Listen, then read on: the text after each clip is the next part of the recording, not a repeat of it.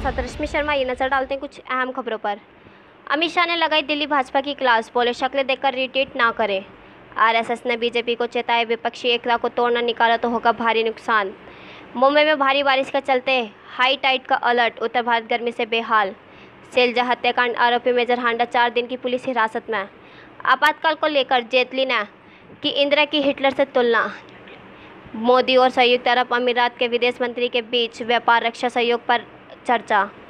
सोच की book launch, Congress ने बनाई दूरी, शोरी ने कांग्रेस को घेरा। मनोज तिवारी का केजरीवाल को खत, का बैंगलोर से लौटकर दिल्ली पर दे ध्यान।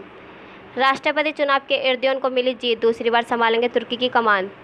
चीन नेपाल के बीच 14 समझौते पर करार। आपातकाल के खिलाफ आवाज़ बुलंद करने वालों के साहस को पीएम मोदी ने किया सलाम। 2 दर्जन राज्यों में बीजेपी आज राहुल गांधी से पूछेगी सवाल, आपातकाल के दिनों की दिलाएगी याद। एयरसेल मैक्सिस मामला, स्वामी की याचिका पर आज सुप्रीम कोर्ट करेगा सुनवाई। बिहार बोर्ड मैट्रिक रिजल्ट, आज शाम घोषित होंगे नतीजे। 100 से अधिक रेलवे स्टेशन पर 5 रुपये में 1 लीटर मिनरल वाटर। खुशखबरी, केंद्र की हरी झंडी, कानपुर, आगरा व मेरठ के अलावा कई शहरों में दौड़ेगी मेट्रो। पिछड़ा पर सम्मेलन में कल्याण सिंह ने कहा, थप्पड़ मारकर छीनो अपना अधिकार। आज फिर कम हुए पेट्रोल डीजल के दाम। ऑस्ट्रेलिया के कप्तान टिम पेन ने धोनी से बेहतर बल्लेबाज जोस बटलर को बताया। अर्जुन कपूर के बर्थडे पर जानवी कपूर हुई इमोशनल, का लव यू भैया, तुम मेरी ताकत हो। धन्यवाद, बने रहिए ALKA टुडे न्यूज़ के साथ।